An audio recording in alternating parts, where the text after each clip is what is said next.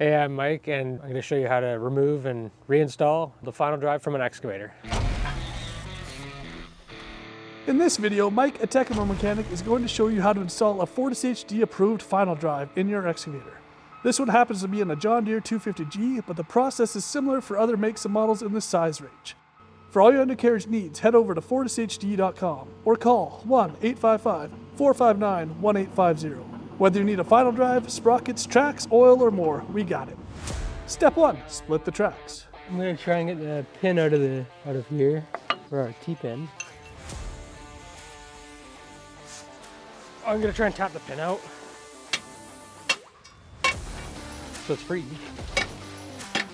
Now we got the cotter pin out, we're just going to drive the pin out of the track. Okay. Step 2, remove the rear cover to expose the final drive hydraulic lines and clean the area thoroughly.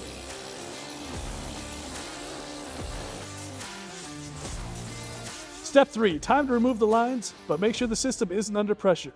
Also make sure you're marking the lines so you know which hose goes where later on. Yeah, so when you're taking your hoses off cap and plug-in, the majority of the time they're going to be JIC fittings or ORF. So yeah, just make sure you get some caps and plugs or whatever just to seal up your hoses and your fittings. Yeah, so this one's an O-ring face. So I mean, you're going to have different fittings and stuff. Make sure you have a little bit of an assortment. You do this a lot, want to make it easier for yourself? Buy a FlangeLock kit. It makes it a whole lot nicer to work on hydraulic hoses. We got them, FlangeLock. Step 4, with the lines removed, it's time to remove the sprocket. This sprocket's going to be going on our new final we have. So sometimes it's easier to take it off here, so yeah.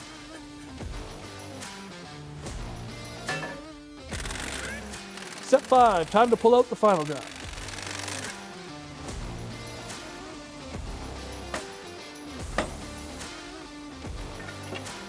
Yeah, now it's out. We'll get the other one down on the ground, get the new one slapped in.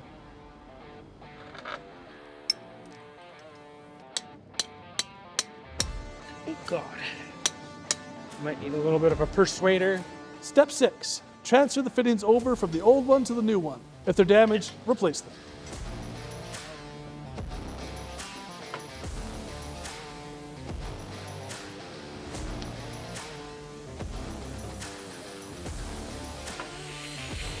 Step 7, clean the mating surfaces off in preparation for installation of the new final drive. Cool. Step 8, time to put in the new final drive. All right, so we got her slung up, swung into place here. We got just one bolt holding it in right now. So we're gonna throw the rest of the hardware in, get it all torqued up, and continue on.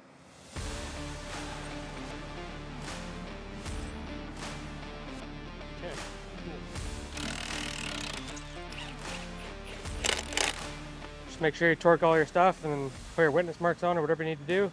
Step 9, I hope you labeled them. Now hook all the lines back up.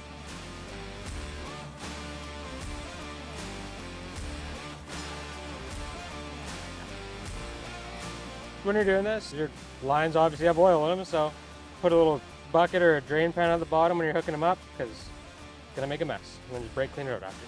Step 10, strip the mating surface of the final drive and clean the sprocket of any dirt and paint and install back on.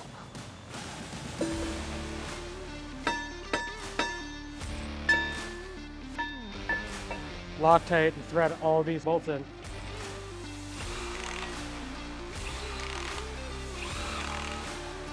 Step 11, time to fill the final drive back up with gear oil. Step 12, put the track back together, grease it up. Yeah, I'm just gonna put a little grease in it here while it's down. I'll lift the machine up, we'll run it around, adjust the tension as we need. The final step, fill the final drive with fresh oil. For a video on how to do that, there will be a link in the description. Now that we've got the final lined up, our track pinned on, we're just gonna top the level up to the proper level. Then we're gonna tension our track and we'll cycle it all around and make sure it's all good to go. Yeah, so that's how you remove and reinstall a new final drive on an excavator.